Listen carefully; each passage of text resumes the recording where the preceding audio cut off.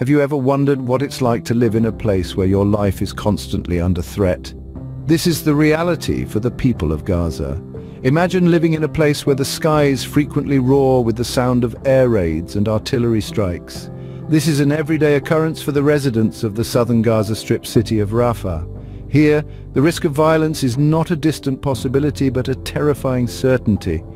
The Israeli regime's relentless attacks have resulted in a devastating loss of life and injury for hundreds of civilians, the majority of whom are women and children.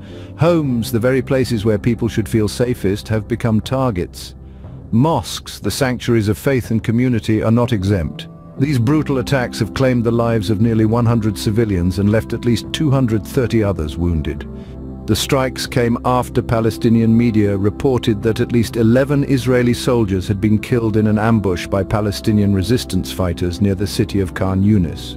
This tragic incident was the spark that ignited an already volatile situation, leading to the brutal strikes on Rafah. The southern Gaza Strip city became a battleground, its homes and mosques the unfortunate collateral in a war that shows no mercy. As the strikes rained down, Rafah's population swelled beyond its capacity. People from all over the coastal territory sought refuge in the city, fleeing from Israel's relentless onslaught. Families uprooted, lives disrupted, the city's population grew to unprecedented levels. The aftermath was devastating. Homes were reduced to rubble, families torn apart, and a city left to pick up the pieces. The strikes did not discriminate, claiming the lives of civilians, mostly women and children. The city's hospitals, already stretched thin, struggled to cope with the influx of casualties. The city of Rafah, once a bustling hub, transformed into a sanctuary for the displaced, its population swelling to over 1 million people.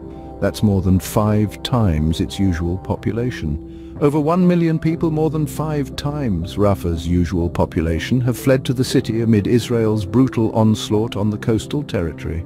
The aggression against Gaza has claimed the lives of over 28,000 Palestinians, mostly women and children, leaving more than 67,700 others wounded.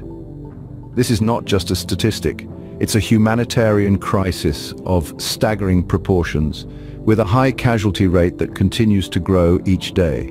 Medical facilities, already stretched thin, are now overwhelmed. They face a daunting task of treating thousands of wounded, with a lack of essential supplies like water, fuel and food. Children, who make up almost half of Gaza's population, are particularly at risk, and the challenge doesn't stop there. The delivery of aid is proving to be a Herculean task. The security situation in Gaza is extremely dangerous, making the delivery of aid a perilous mission.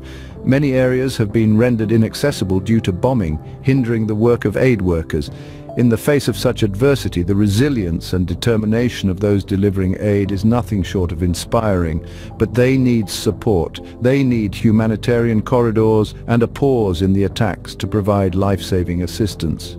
Gaza's hospitals cannot handle the large number of casualties, and aid delivery is proving difficult due to the dangerous security situation.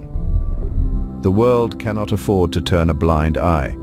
This is a crisis that demands immediate global attention and action. The world cannot remain silent in the face of such atrocities. As the situation in Gaza worsens, the international community must step up its efforts to bring about a peaceful resolution. Countless lives are at stake, and every day of delay only adds to the mounting toll of human suffering. The United Nations has issued a stark warning about the devastating humanitarian consequences of evacuating northern Gaza. With over 1 million people on the brink of displacement, the potential for a catastrophic humanitarian crisis is all too real. Despite the grim situation, the response from the international community has been woefully inadequate. While some countries have called for an end to the violence and offered humanitarian aid, much more needs to be done. The blockade restrictions need to be lifted to allow essential supplies like water, fuel and food to reach those in need. We must also remember that aid is not a solution to the root of the problem.